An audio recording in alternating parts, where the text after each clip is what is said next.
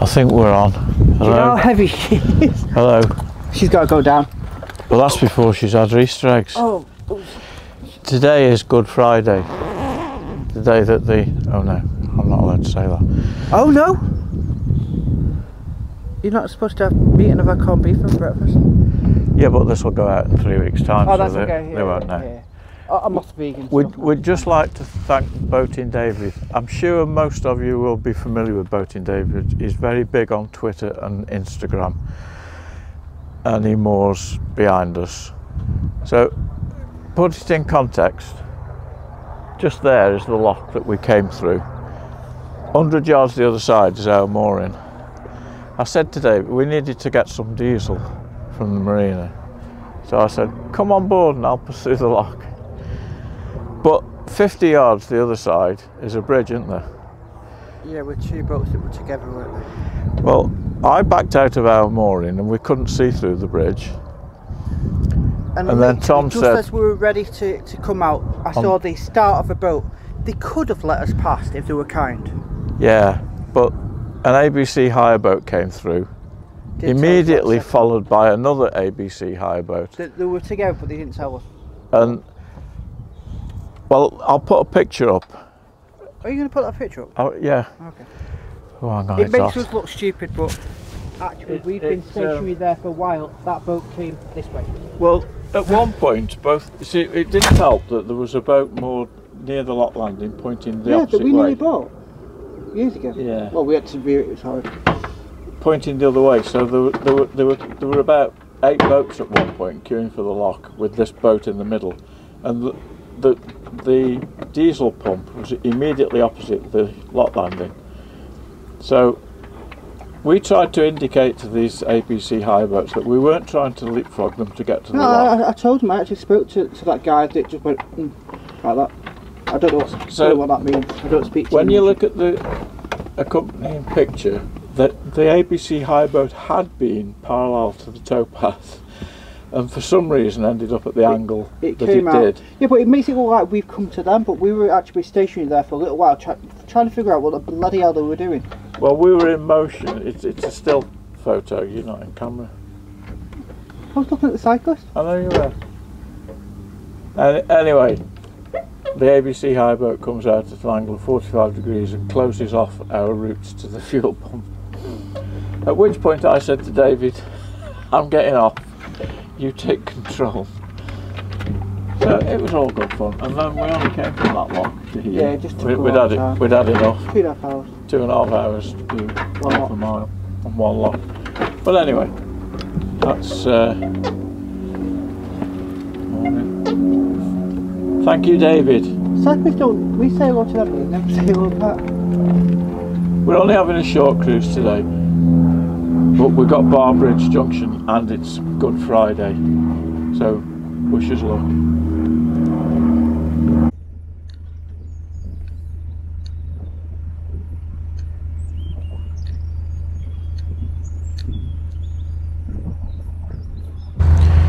Well, so far so good. We've passed a couple of boats, but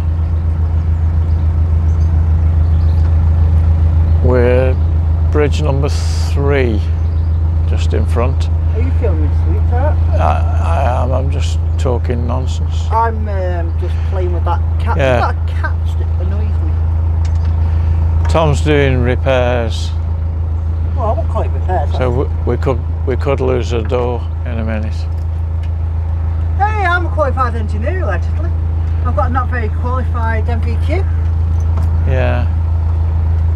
Have you got them glasses that can see round bends again? No. Yeah. Okay. Let's try the printer button. Oh, it's not working. Oh, how wonderful. I'll go and have a twin. Yeah. We've got a loose connection on the printer. You know, I'll need it before we get to the junction. Yeah, I know.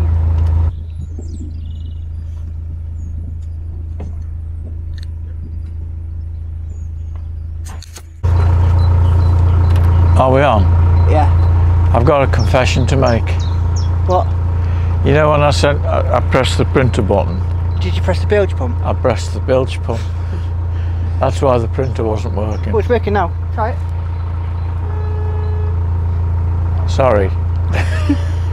Well, I didn't really. I just pressed the connectors together anyway. I blame coming off my medication. But that's another story, folks. Not for today. Yeah, that was a bit unpleasant. We had 3 boats pass us, but they pushed us, they lifted us onto the shelf. So I've struggled to get back into the middle of the canal, but we're there. It's very tight down here. Yeah?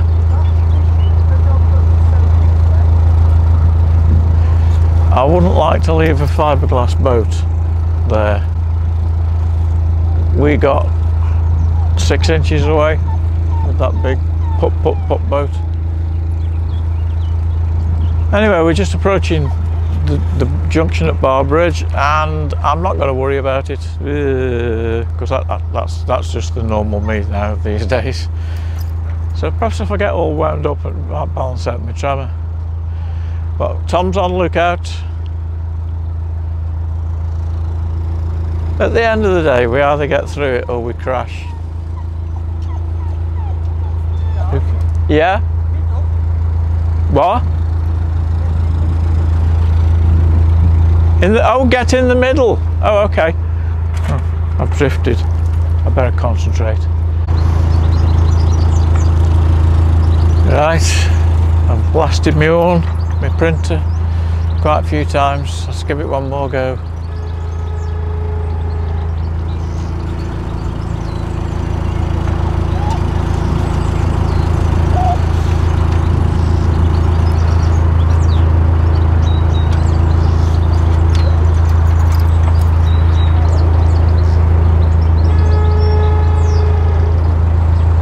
Right, that's my last time.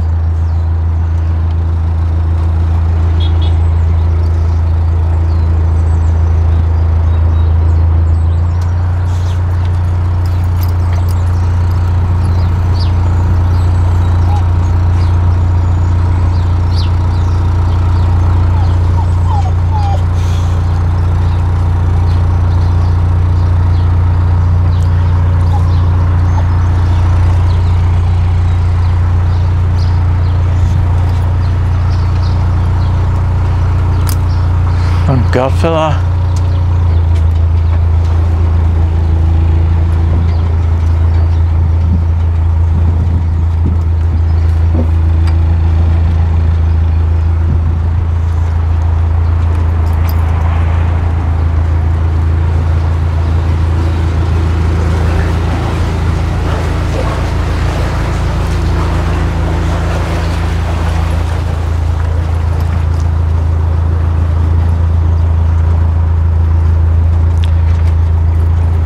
We appear to have made it.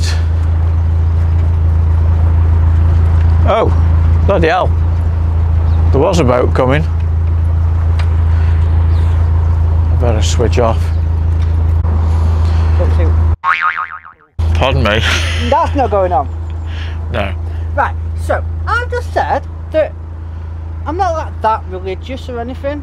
I was dragged to church every Sunday when I was a kid. However, right, I said that there was a church service on TV today. What? What's up?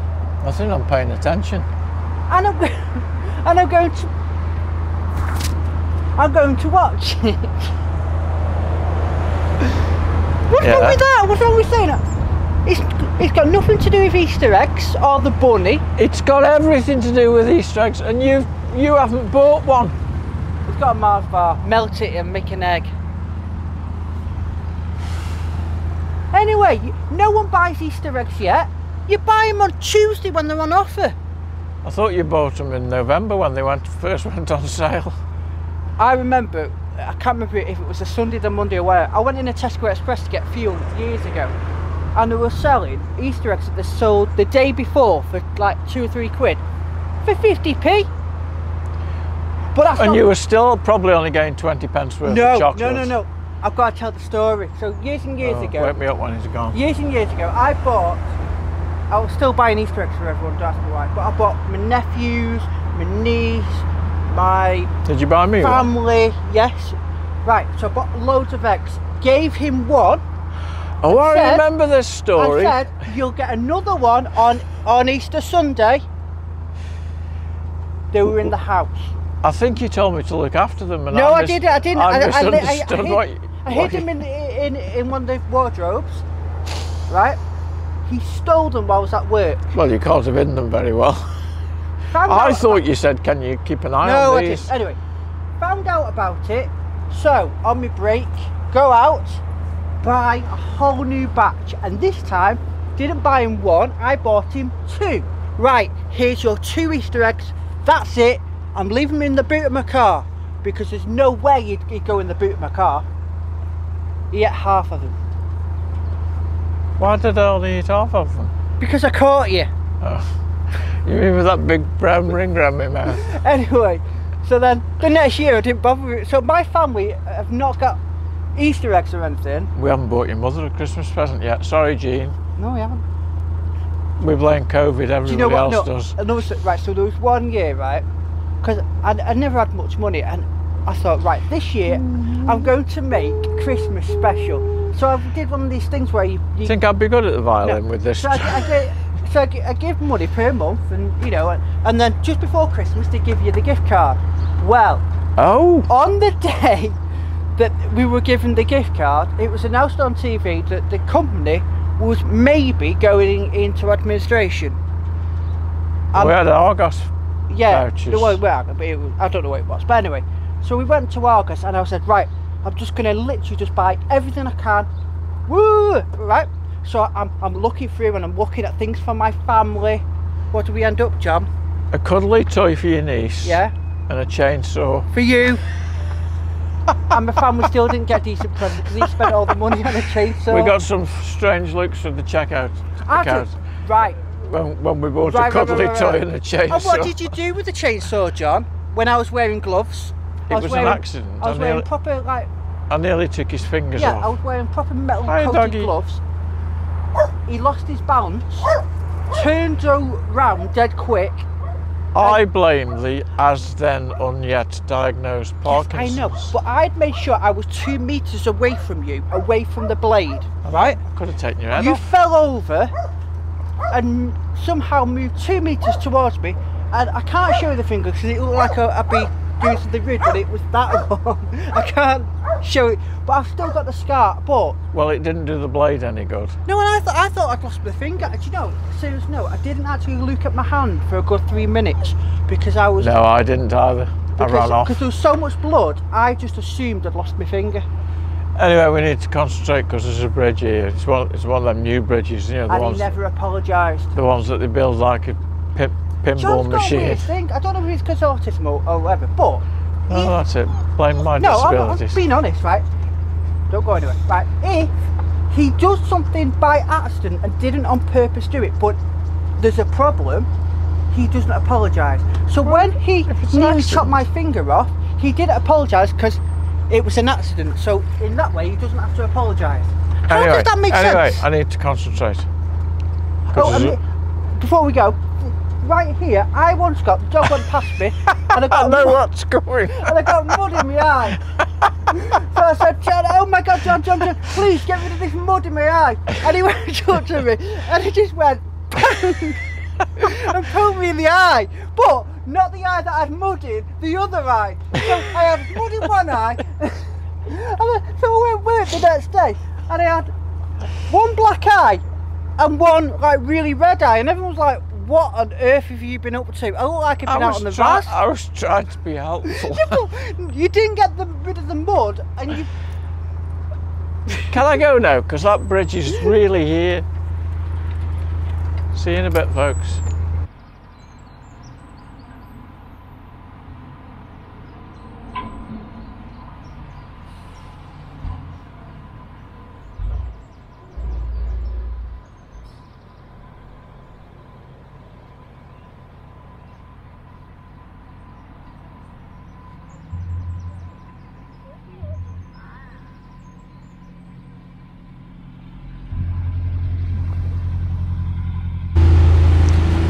So we did meet a boat.